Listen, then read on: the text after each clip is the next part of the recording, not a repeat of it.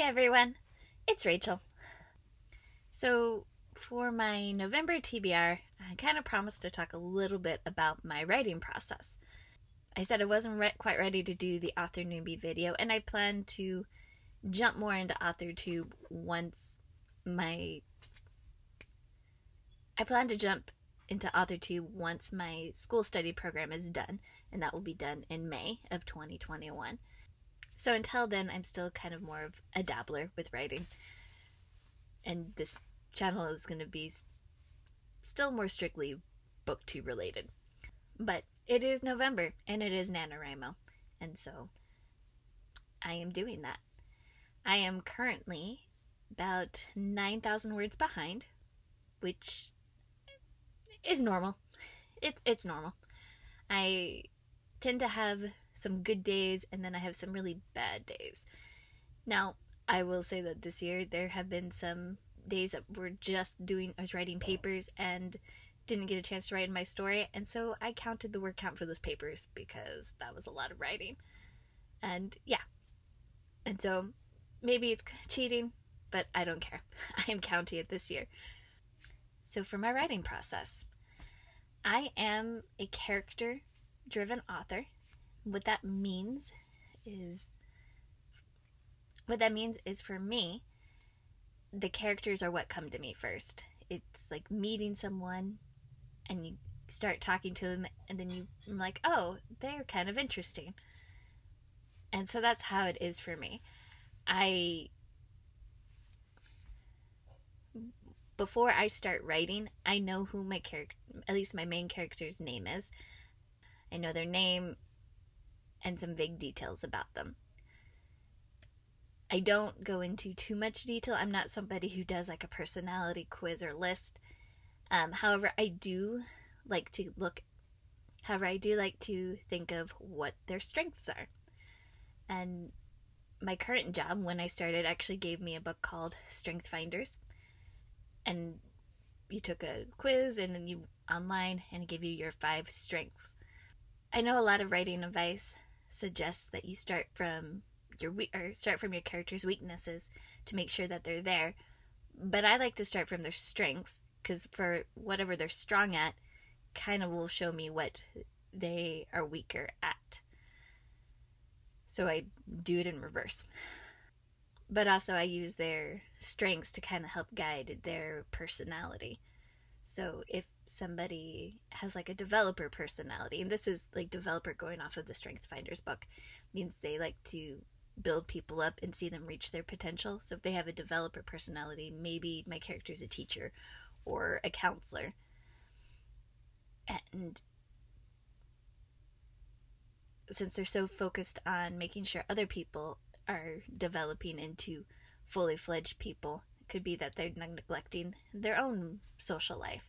So that would be a weakness based on, kind of opposite of their strength, or even like in conjunction with their strength. And so, but there's different ways to play with that, instead of just being like, oh, they don't, or like, oh, they're really clumsy, or they're naive. I don't know.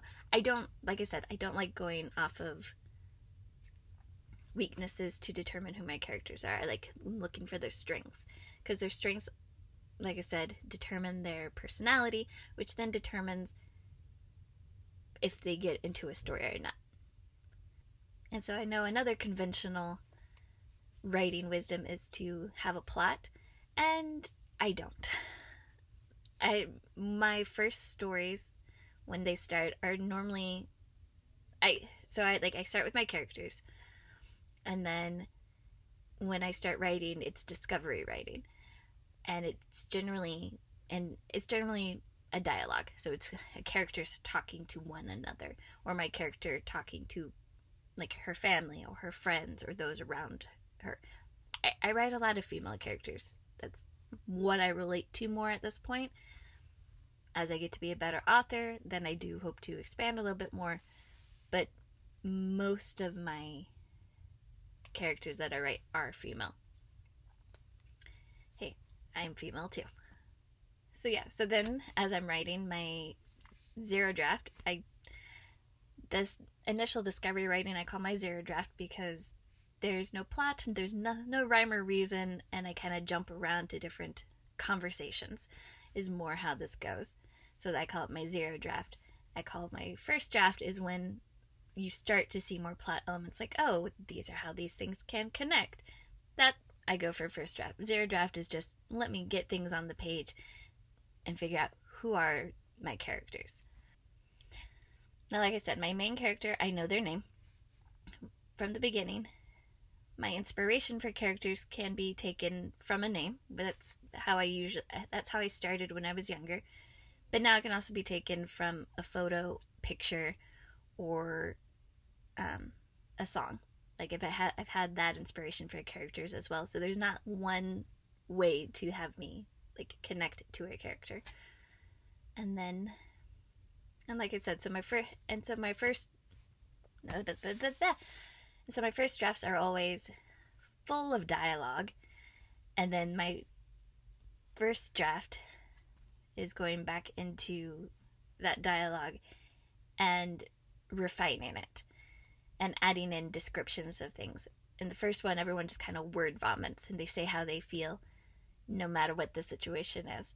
And then when I go back in, I go, well, this character wouldn't actually say how they feel at this time.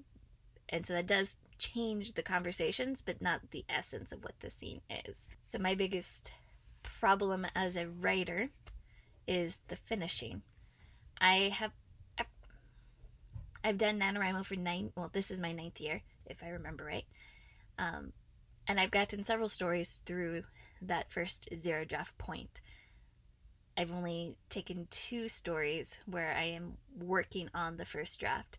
So I'm going through that process of layering and information. Probably will cue a picture here of my writing board, and you'll see that there are a lot of concept ideas, but not a lot of movement up towards, where I would be comfortable with other people reading my ideas. The one exception of that is my sister.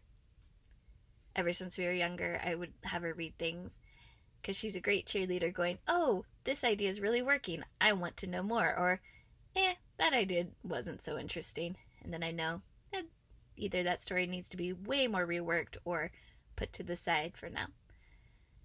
But I'm really, really bad about actually finishing those stories. So that is going to be like my 2021 goal, is taking some stories that I've already done the zero draft and finishing a full first draft. So thank you for joining me today and hearing a little bit about my writing process. Like I know this wasn't so much book related. If you have any questions, or if you are a writer as well, leave a comment down below and let me know. Have a great day. Bye.